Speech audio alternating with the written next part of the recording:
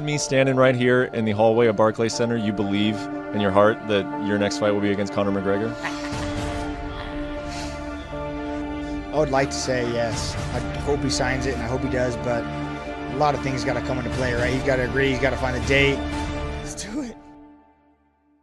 Did you hear the rumor about Cowboy Conor? I did. Yeah. That could be a sick fight. Yeah. I hope Cowboy gets that fight. I think that's a possibility. Yeah. I think that's a money-making fight. And it makes sense for both guys, especially for Conor. Yeah. I know Conor wants the Khabib rematch, but it's like, dude, let's get one and then go back that way. But you got to win. That would be really interesting. I'm not saying Cowboy's an easy fight, but it's a better matchup than Khabib or Tony. If he grabs a hold of Conor and takes him to the ground, Conor's in a world of shit too. Because Cowboy's a hell of a wrestler and he's a hell of a striker. How did Cerrone get there? It's the same attitude he's had this whole time. He just shows up and says, who's next? Sign on the dotted line. If it gets ugly, it gets ugly. If it don't, it don't. And it's just going to be what it's going to be. That'd be the fight I'd want next, definitely, you know, because he's sitting up there number 2. So you talk about top 5, let's go number 2. Come on. Let's dance. Let's go. Let's go have some fun. He has done things that have absolutely changed the game. He has negotiated contracts. He has fluctuated between sports, moved weight classes, moved the needle, and done things that nobody else has done. The speed that he has, one-shot KO power. Like, Conor can do some shit to motherfuckers. He can fuck people up. I can hit you from anywhere. Look, I'm gonna break the guy's face, and that's it.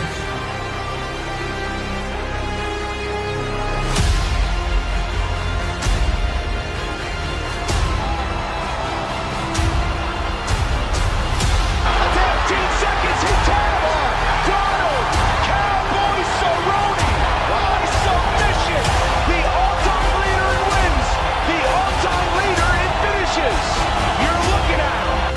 Donald Cowboy Cerrone is a winner again.